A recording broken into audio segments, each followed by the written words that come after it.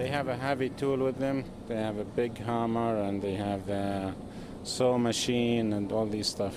Cutting holes right through brick walls is how police say these men are breaking into several businesses in the Bronx. They got in from the back, through the buildings. The men targeted this C-town on Southern Boulevard just days ago. The store manager tells Pix 11 the men used heavy power tools to get in and went right to work. The merchandise on the floor and the smell of the thing they used to cut it. So when we go to the office, we see the safe is cut and a lot of mess. This video from his office shows 2 of the 5 men with their faces covered rummaging through drawers during the overnight break-in. The men also broke this phone card and payment machine. It's ridiculous. These people, they look like they organize and a bunch of people. Police say the wall-cutting thieves have been very busy since September, hitting at least 8 supermarkets, including this one on Jerome Avenue and this Super Pioneer on Featherbed Avenue.